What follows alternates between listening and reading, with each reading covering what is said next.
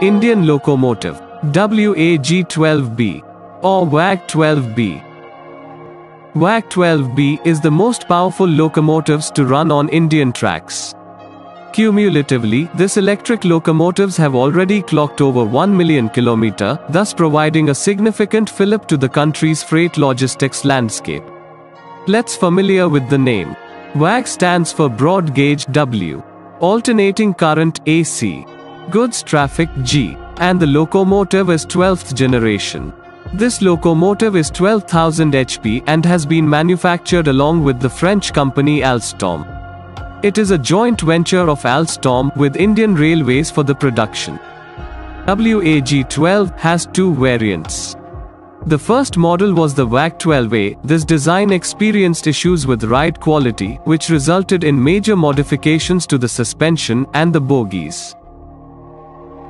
The final design, known as WAG-12B, has been approved by the Indian Railways.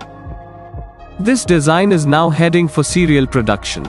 Let's learn the bogie. This locomotive comes with a twin-coach design, with a 22.5 tons axle load, and upgradable to 25 tons with a design speed of 120 km per hour.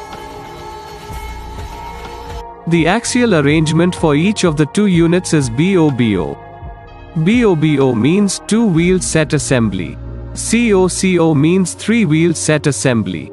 The existing design of the locomotive is that the high-voltage apparatus like the vacuum circuit breaker is inside the body of the locomotive, in a special cubicle. The roof of the locomotive is almost empty except for the pantograph. Only one pantograph for each unit.